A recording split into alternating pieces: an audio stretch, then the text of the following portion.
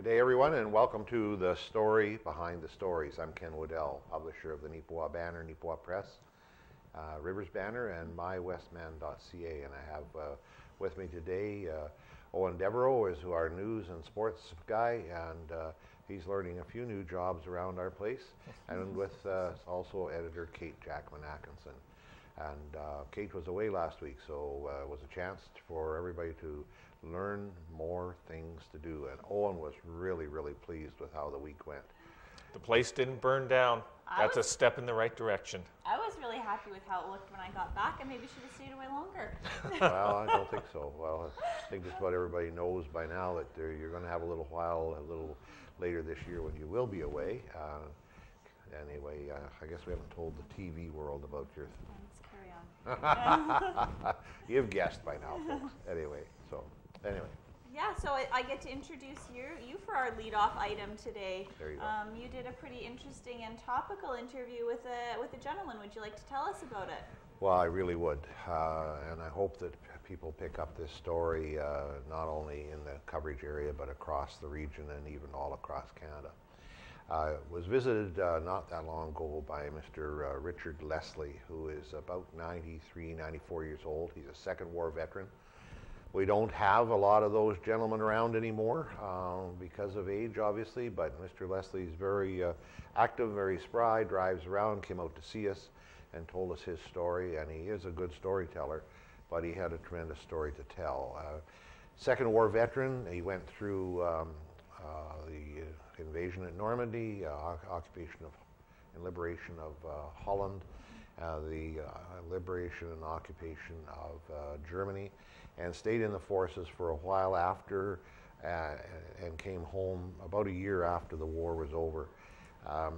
He was in a lot of battles and nearby a lot of battles, and he claims to have lost his hearing as damage from all the noise, artillery, etc. The hearing tests show that. He made that claim. Veterans Affairs Canada turned him down again and again and again. For coverage of his hearing aids? And for a pension, yes. They had given him a pension because of his hands and feet were badly frozen. The last winter he was in Europe, and but they've refused until about 2 weeks ago or 10 days ago maybe, when he went public. He was interviewed by the Brandon Sun. We interviewed him as well. The Brandon Sun article, of course, came out earlier because it's a daily paper. And strangely enough, within 48 hours, Mr. Leslie had his hearing aids, or promised that he's going to get them, and a pension and back pay. And so the story this week is not so much the story about his hearing loss. It morphs into, like, where were these guys with Veterans Affairs all these years? Why was he turned down?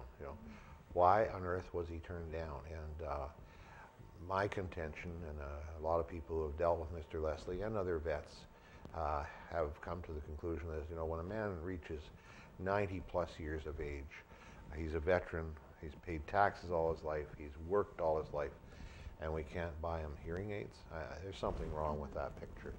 I think Veterans Affairs will argue that it's not conclusive that he lost his hearing, or that the hearing damage started to occur when he was in the military. But I think that they should err on the side of caution, so to speak, or generosity. And looks like justice is being done, but it's a shame that a man has to wait till he's in his mid-90s to receive justice. I'm very upset about the whole process. Especially with so few of those veterans left, I can't imagine that it's a huge expense for the government of Canada. I could understand maybe 30, 40 years ago that might have been a pretty big, that would have been a pretty big expense. But at this point, I think that, I think we owe them a little more than that. Well, Mr. Leslie also says that he has a number of friends. He still does some bit of hunting, and he has friends that go hunting with him. And some of them, they're all military people, all much higher rank than he was, and but they're more recent service in the military. And some of them and some of their friends have had compensation for hearing loss, and Richard Leslie didn't get it. But the thing that really put him over the edge, so to speak, was the, you know, he had this sheaf of letters about an inch and a half thick saying no, no, no, no. And then the government settled, you know, for $10.5 million with Omar Khadr, a convicted terrorist. Some would say that's maybe a little harsh, but that's how I view it. And he got $10.5 million, and that just seems excessive compared to the way that they treat our vets. And I know for a fact that some of the more recent vets, like there's not a whole lot of the Korean War vets left, but the ones from Afghanistan and other peacekeeping and war missions that we've been on as a country have been kind of screwed over. I don't know a politer way to put it than that, by Veterans Affairs Canada. And I think it's, I don't blame a particular political party, because this has been going on for years. I think that we need a big shake-up in Veterans Affairs Canada, and I don't know how to bring it about. You know, the government's always probably, yeah, we're going to do better, we're going to do better, but it seems these stories, horror stories, really keep popping up. You talk about there needing to be a shakeup here, Ken, and you say you're not sure of it. Sometimes when it comes to circumstances like this and agencies like this, I hate to say it, but sometimes it has to be the worst case scenario has to go out on a public display for action to take place. Perhaps something like this, which has occurred, maybe this is the start of that. Perhaps, as you said, Kate, there aren't that many left veterans from World War II, but perhaps we'll hear some other stories, because this can't be isolated. I doubt severely that it is isolated. I doubt it too, and I talked to a representative from Veterans Affairs Canada in Ottawa, and he emailed me back, and I've included his email in the article, which is pretty much boilerplate. You know, we will do this, we will do that, but he said, well, I can't comment on a particular case because of confidentiality issues, which I think is BS. This man has gone publicly. There's no confidentiality left at all. Mm-hmm. He's given everybody permission to discuss his story. But the other thing they said was, he said something kind of telling, and I wrote it in the story, is I won't say that this was a coincidence, he said, which I thought was rather telling. I think somebody read the Pan and Sun on the day that it came out, or the morning after, whatever, and said, oh my God, we better fix something fast. Now, the fix is pretty good. Like, I mean, he's going to get his hearing aids, he's going to get a pension, he's going to get back pay. It's fair. Which is fair. You know, it could be argued that maybe the back pay should be a lot further back than it was, but, and I can't comment because I don't know exactly how far back he's getting back pay on the pension, but it's a good ending to this particular story, but I hope that we never have to write any more of these. And I serve warning to Veterans Affairs Canada and any government agency that messes around with our veterans. I will be on their case. And that was what he had hoped for too, Yes. wasn't it? That Yeah, he, for you know, sure. he got his situation fixed, but he hoped that him going public with his story would help others facing the same challenges. For sure, because as he said, you know, I can afford to buy the hearing aids. He didn't like paying that money for the hearing aids because they're thousands of dollars. Yeah. But he said, I'm not destitute. But he says, for other people who can't speak up for themselves or can't afford it, he said he wanted to put his case forward. And so the step one is in place now. So. On to some maybe happier news. It's always a little difficult to segue from something like that into something that is honestly a little more trivial in terms of sports. Gentlemen like that gives us the opportunity to enjoy these trivial type things, though. Talking about baseball, the Santa Clara Baseball League. Timely sport for this time of year. Yes, yes. They recently announced their regular season award winners, and there were a pair of Neepawa Cubs who were singled out for some exemplary play that they've had throughout the entire season. First off, Garrett Rempel, who he's one of the main pitchers for them. He plays in the field as well, but mainly he's an ace pitcher for them. He won the most valuable player, league most valuable player. He had just an exceptional year. They don't play as many games as Major League Baseball. I believe it's about 16 regular season games. So he had a .541 batting average. So that's just an amazing average. You don't see that in the majors too often. For sure. He also had, as a pitcher, 4-0 on the mound. He was a big part of Neepawa's success this year. So it's great to see that he got singled out in this way. Usually, you know, with the success of the Minnedosa Mavericks and the Portage Padres as of late, they usually get all the accolades. So it's nice to see Neepawa's getting a little bit of the spotlight as well. And it's been an interesting season, speaking of that, hasn't it? It has. One other as well, Cole Kirkowicz, I believe. Kirkavich. Kirkavich, Yeah. yes. Young man has actually won Rookie of the Year. Wow. It was his first year with the Cubs. He came in like gangbusters. 296 batting average. That's a little more human, but it's still a great average for such. Because this guy, he's a kid. He's a kid playing among men. And you're going to remember that name for years to come. We're going to be hearing it over and over with the Cubs and the ongoing success that this team has. He's going to be a huge part of that. So congratulations to him, Rookie of the Year. Regular season, all this is for regular season. We're into the playoffs now. And we're going to be having the Santa Clara Baseball League Finals coming up. First game is going to be happening this upcoming Friday, depending on when you're watching this. But this Friday, it's going to be the Neepawa Cubs, who are going to be hosting a very surprising team. The 7th-ranked Carberry Royals have become a dark horse, the underdog of underdog stories. You're watching the Mighty Duck movies come to life right now in the Santa Clara Baseball League. They defeated the second-seeded Minnedosa Mavericks, team that's won 11 straight championships, the dynasty, the measuring stick of Santa Clara. And then in the next round, they defeated the Portage Padres, who are the defending Santa Clara League champions. So it's just amazing to see this scrappy little team just do what nobody, honestly, thought they were going to do. And it's going to be a very interesting final with these two teams. Exciting for us, both teams within our coverage area as well. It is. It should make for a pretty good rivalry. Obviously, Neepawa has friendly rivalries with Minnedosa when it comes to, you know, high school hockey and baseball. With Portage when it comes to the Manitoba Junior Hockey League. So it's good to see this sort of thing happening with Carberry as well. A wonderful community, so it'll be fun to sort of bounce back and forth between them and watch how this plays out. It's interesting your comment as you worked into that was about from Mr. Leslie, because he and his compatriots went to war so that we might have the privilege of doing some fun stuff and community stuff. Exactly, yes. We can never repay that debt to those men and women. I did a column this week. I just wanted to draw attention to the fact about the fact that there is an awful lot of money leaves the communities with our VLTs.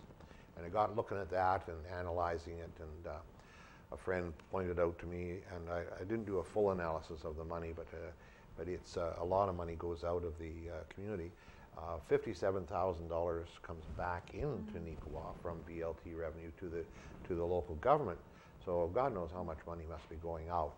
But anyway, we have a situation where we have to, I think, look more closely at how we're doing things locally, and I'm suggesting that the local initiatives of the Chase the Ace at the Neepawa Legion and the Chase the Ace that's being currently held at the Neepawa Golf Club for the Neepawa Natives, which this fall will switch back to the Yellowhead Center.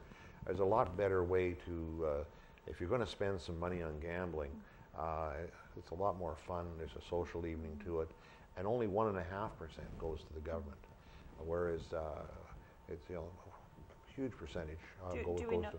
No, I wasn't able to tack that down. How much percentage? We'll have to do some more work on that. That means probably you'll have to look it up for me, because I don't know how. No, I found these other figures. Good job, Ken. But we're getting you trained up. Yeah. Well, it was just hit me that way. But well, the question I have, I'm a little curious about this, because you talk about all the money that goes out of the communities on this, and I don't play VLTs myself. I don't understand the general concept of why to play VLTs, entertainment, whatever it may be. But most people that play them, I don't think understand the money comes back into the community. It's a self-inflicted tax, really. Yeah, And it just- is. It is. And not much of it comes back to the community. It goes to the government. Yeah. Now, I know the government uses the money to do this and that, and support healthcare or whatever. But it just seems like, it's a self-inflicted tax. I've heard people describe it even more derogatory terms than that. But and there doesn't seem to me to be any real social value to it. I mean, you sit at a machine and plug your. The curtains drawn around. Oh you. yeah, it's crazy. I don't think the average person sitting there playing, I don't even, jacks are better or whatever they're called now. I don't think they're thinking, well, at least I'm losing, but at least the money's coming back to the community. I don't think a single one of them's thinking that. No, it becomes an addiction. But anyway, you had a little more lighter, maybe better column. Yeah, so column. I don't know if I'd go that far, Ken, but Well, last week I had a very well. You're the one that wins all the awards, and I don't. So let's get this straight. You are a better columnist than I am. So last week I had a very well researched, topical, timely, serious column, and I wasn't even here to talk about it on the show. And then this week I wrote about the holiday that I was on last week. So Tell us a little about your holiday. This is the annual How I Spent My Summer Holidays edition of my column. So I went to Newfoundland for last week with my family, and it was very, very cool. I had never been there before, and we saw some pretty interesting things. I guess some of the highlights are we saw some icebergs, both on our whale watching tour and just from the shore. We saw some whales, both on our whale watching tour and from the shore. And we also saw some puffins, which were actually kind of one of the coolest animals I've ever seen in a while. And that didn't make the cut into the column, but secretly that was my highlight of the trip. Well, puffin is a bird, Yes, right? it is. And Matthew would like to have seen those, right? They're about this tall. We're not talking like emperor penguins here. They're about this tall. And they spend 8 months of the year floating out in the open ocean, diving for some fish to eat. And then they spend 2 years, they come to land, and they, their breeding grounds, and they're the little pufflings, which are what the baby puffins are called. And they eat the capeling, which are actually the same fish that the whales come up from the Caribbean to eat in the summer months. And if you've seen those lawn ornaments that look maybe, they've got like wings that fling around like this, the ones I'm talking about. But anyways, that's exactly what puffins look like when they're flying. They look exactly like a lawn ornament. So that was kind of fun. On a more serious note, we saw the first confirmed place where Europeans landed in North America, which is at the north end of the island. It's called Lanso Meadows, and it's a UNESCO World Heritage Site and the only authenticated Norse settlement in North America. So that was very cool. They came here about 1000 AD. For about 10 years, they used it as an outpost for trading further inland. They brought grapes and lumber back to their settlement in Greenland. So by the sounds of it, I think they wintered there because they would spend the summer coming down from Greenland, and then they'd do their trade, and then they'd go back. So, yeah, cool. Yeah. I was envious because I've always wanted to see that place. It was pretty cool. And back to hockey. It's got to be hockey in the summertime, Owen. Nipawin Natives are going to have their annual meeting pretty soon. You've done a little bit of a story on that. We are getting close to actual hockey season, so it's going to be interesting. There's going to be a lot of talk about the little bit of game of shinny come the winter months here. So Nipawin Natives are going to be having their annual general meeting coming up in early August. It's a little later than some of the other MJHL teams, but we always like to dot the I's, cross the T's, make sure everything's officially official. A little bit of good news. Don't want to give away too much of that right now, but we'll be likely talking about that during the next story behind the stories. But I can confirm, and I got this from a reliable source, team president Ken Waddell, that the Nipawin Natives will in fact be showing a slight profit. They will be one of only 3 teams in the MJHL that either is going to be able to boost a profit, or boast a profit, I should say, or a break even of the 11 teams that are in the league. So there's going to be a lot of other things that they're going to be talking about, some of the financial statements. That's always fun and interesting. But we're going That'll draw a crowd. Oh, yeah. Numbers always draw people, exactly. right. As well, I wish. Recent player commitments, some of the planned fundraising, sports dinner. We haven't officially announced who's going to be the representative of the sports dinner, but I'm sure that is going to be coming up as well. Yep. So it should be very intriguing for fans of the hockey team and just people who are committed to the betterment of Neepawa. Sounds good. Oh, actually, sorry, I just almost forgot. It's going to be happening on the 9th. It's going to be starting at 7:30 at the Yellowhead Center. So if you're within the viewing area and you want to come out and learn a little bit more, that's your opportunity. Everyone's welcome, hey? Oh yeah, for sure. Yeah, the Neepawa Natives are a community-owned team, have been now for 10 years, and it's been That long, hey? that long, yeah. Wow. That long, yeah. We've got the a chart there that shows the profit and loss every year for the last 10 years, and it's pretty nice to see that line going back up above the red there. So, Yeah. anyway, more of a summertime thing, road repairs. Yeah, What do you know about road repairs? So if it's summer, it must be both hockey season and road repair season. So I did a story to follow up on actually something I believe you two talked about last week, which was the provincial government's announcement of some 50-50 cost sharing for some municipal roads. So I contacted our local municipalities that had projects approved to find out a little bit more about them. I heard back from four, I believe. So if you want to know a little bit more about the projects, it's in this week's banner. I guess you guys talked about the Kellington Street project last week, which Yes, was we did. Neepawa's one. Yeah. I talked to, Owen talked to Mayor DeGroot, and I talked to the operations supervisor, Denise Sakay, and they both talked about the fact that this street had some water and sewer renewal done last year. They were facing a lot of water main breaks, some challenges there. So this repaving that street is sort of phase 2 of that renewal project. The rural municipalities of North Cypress, Langford, and Westlake Gladstone had some projects approved, a mix of patching, some grading, some road build-ups.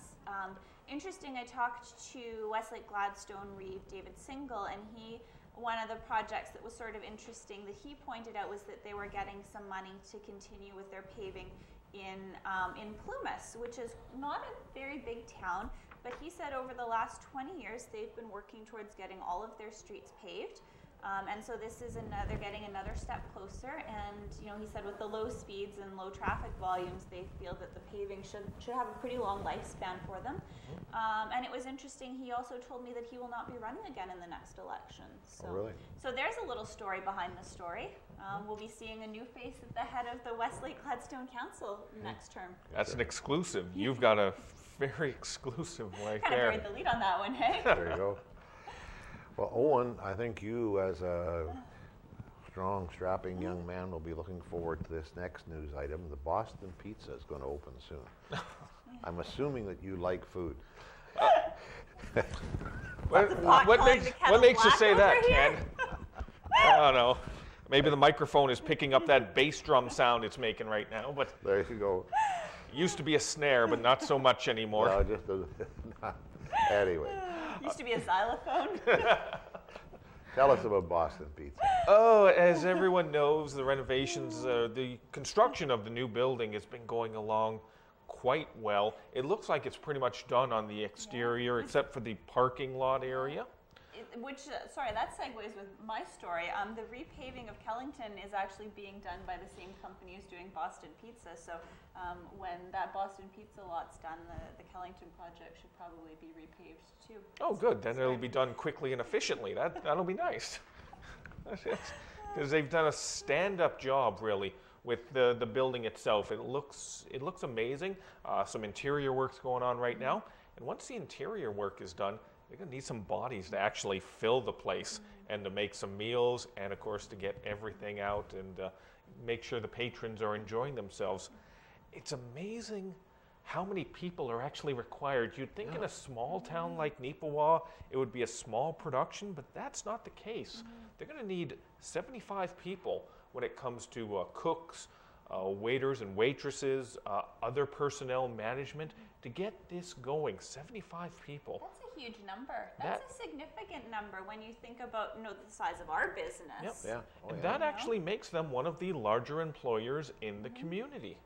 So right off the bat, it's a big plus for us. 75 people needed. Obviously, you're going to have a job fair.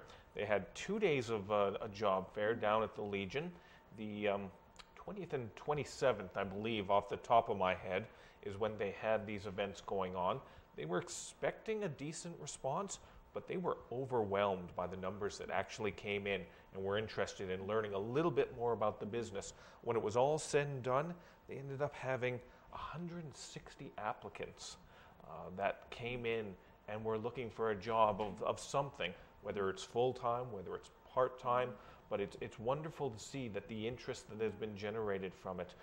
Most likely, those decisions are being made right now or very soon because they've got to do a lot of training. It's going to take a few weeks to get everyone up to speed because the opening day is coming very soon. That's the number one question I've had people ask me is when is Boston Pizza opening? So you get to answer that question. We're giving you another exclusive. First the David single and now this. It's going to be opening September 11th. So mark that date on your calendar. There's other reasons to mark that date on your calendar, but this is one for Neepawa. September 11th, it's going to be having its grand opening. A little bit of a soft opening. I was going to ask that. But in terms of big sort of celebratory things going on, it's going to be the 11th. It should be a lot of fun. And talking about the number of jobs, and the nice thing about that is that a lot of the jobs in our community are fairly set hours, 9 to 5, Monday to Friday. So this will offer a nice opportunity for people who are either looking to supplement existing jobs or students who obviously can't work during those times. So this will be really great for the community. It's a nice mix of full-time and part-time, so it should work rather well.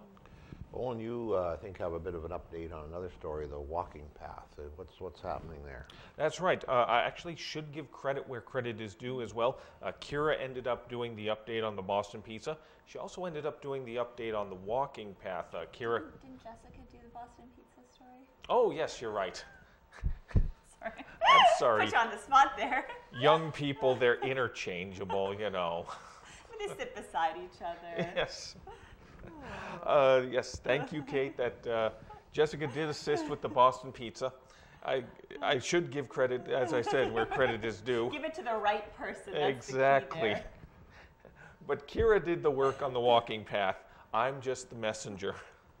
Walking path in the flats. A lot of people in the town have been curious about it. They've seen this giant concrete structure just sort of sitting there on the corner of the flats where the walking track is now. A little wondering what's going on with that. It's a wall that they've put up around there, sort of to commemorate Canada's 150th. Not done yet. There's still a railing that needs to be put up because it's not exactly safe right now. Once they put the railing up, they're getting it specially made right now. So that's going to be arriving shortly, and that'll sort of be the official completion of this little endeavor that they received funding from the federal government. So it was a 50-50 split on that. That's pretty cool. What about, I think we have to pretty much close up here, but we got time to maybe talk a little bit, Kate, about the mental health walk. Yeah, so this is actually a story that Kira also wrote. What were we doing at all this week? We were just sitting around, weren't we? Pretty much. I was on holidays for half of this production cycle. I don't know what your excuse is. I'm just lazy. So, on a more serious note, I believe it was 5 community members banded together to organize this event after a bit of a tragedy. And so they're hoping to hold some events. The first one will be this walk on August 20th. They have multiple different distances, and they also have a walk and a run. So it's it's open to anyone who wants to participate. There is something that you can do. And if you don't actually want to lace up your walking or running shoes and hit the track, they're looking for volunteers to help as spotters who would basically, provide directions or assistance to the participants. They are also having a comedian, Big Daddy Taz, who is very funny. I've seen him a couple of times, but he has bipolar disorder, so some of his routines do involve mental health. So the comedy portion is for free for the participants in the run. Community members can also attend, but they're asking for a small donation, which I think would be well worth your money to see. It should be a good show. And that's August 20th. And for more information, there is more information on the Town of Neepawa's website, or you can contact Diane Martin. Well, we didn't finish our whole list this week for sure, but if you look at the Neepawa banner, Neepawa Press, you'll see items about the Kelwood Fair coming up, the Harvest Sun Music Festival, the Clear Lake Days, Carberry Heritage Fair, and we didn't even get a chance to talk today about the car show or the drag races or the Lily Days. Maybe we'll be able to squeeze them in next week. But if you want to know about them, you could pick up either of our papers this week. Exactly. They're well covered in the papers, and we hope you do enjoy that. So thank you for being with us for the story behind the stories, and we look forward to your feedback to us, and we look forward to being with you again next week. Thank you.